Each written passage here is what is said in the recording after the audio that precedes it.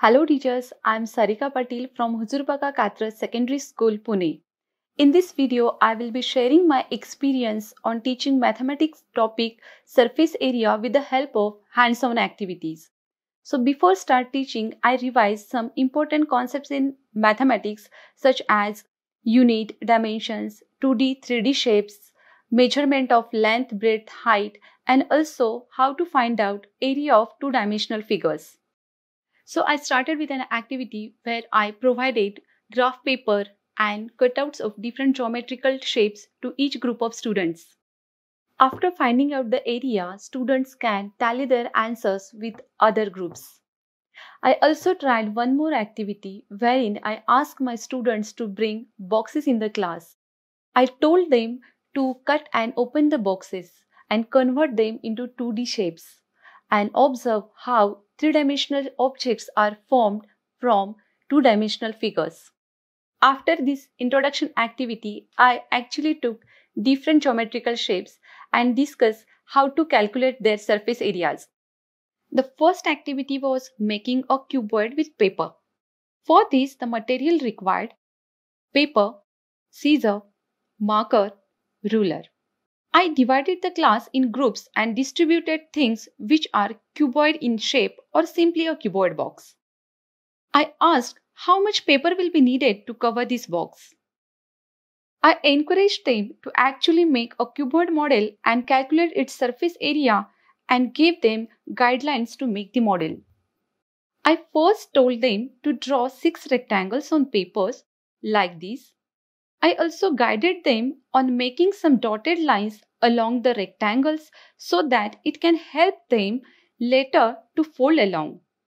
Let them cut the rectangles and fold along the dotted lines. Stick the other rectangles to this. See, this makes our cuboid. Then we discuss number of faces and shape of the faces of cuboids. Then I asked them to calculate area of each face.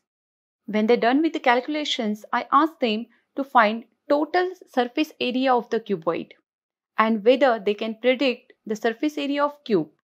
We can repeat same activity for cube also. And remember, the formula for surface area can be derived with the help of students only.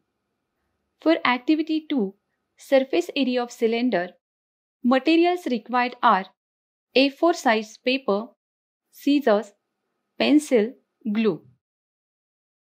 For teaching them how to calculate surface area of cylinder, I gave them A4 size sheets and asked them to make their best cylinder from that paper. Like for example, take these A4 sheets and make the curved surface with one of these. Make 2 circular portions and then stick them together to make a cylinder. See, our cylinder is ready. I asked my students to prove why their cylinder is the best. Meanwhile, I distributed worksheets which had questions related to the surface area of cylinder, just like what is the shape of top and bottom of the cylinder? How can you calculate the area of this shape?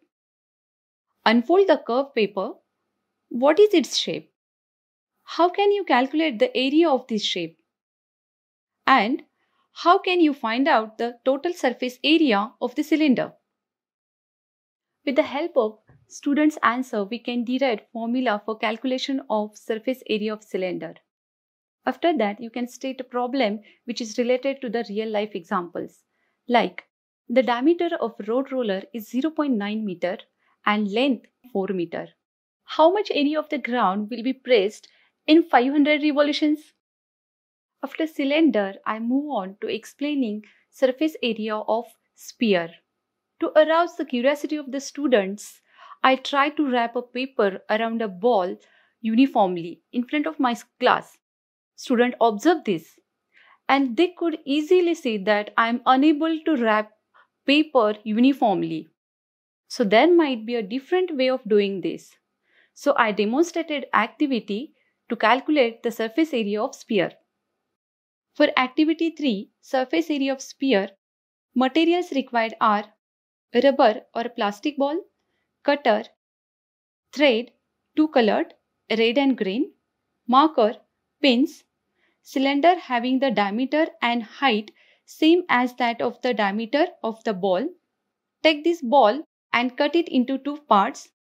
Fix a pin at the pole and start winding a thread just as I am doing here, like this. Now cover this cylinder with another thread.